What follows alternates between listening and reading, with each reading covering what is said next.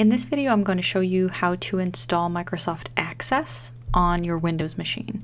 If you are watching this video and you are a Mac user, please know that you cannot install Microsoft Access directly onto your Mac. You'll either have to install Windows over Parallels or contact Mr. Alfano in order to use Microsoft Access. So please follow those instructions in the announcements. If you are on a Windows machine, sign in to office.com. So go to office.com and sign in using your Governor State credentials. Once you are signed in and you see this page, you're going to go to Install Office. But instead of Office 365 apps, you're going to go to Other Install Options. So the default is that it's going to install the apps that include Outlook, OneDrive, Word, Excel, and PowerPoint, but it will not include Access. Access is a little bit heavier, a little bit different.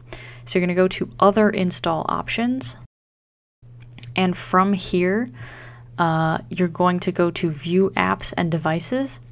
You can choose the version that you want to install. This may involve uninstalling previous versions of Word, Excel, and PowerPoint, but that should not interfere with anything that you're doing. It will not interfere with any saved documents that you have. It will simply just reinstall the application.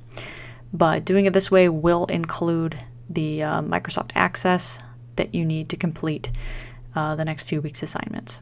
You'll click on Install Office and then just follow the instructions using the executable from there. If you have questions about this, feel free to reach out via email, kcarl@govst.edu, or call the Google Voice number listed on Blackboard.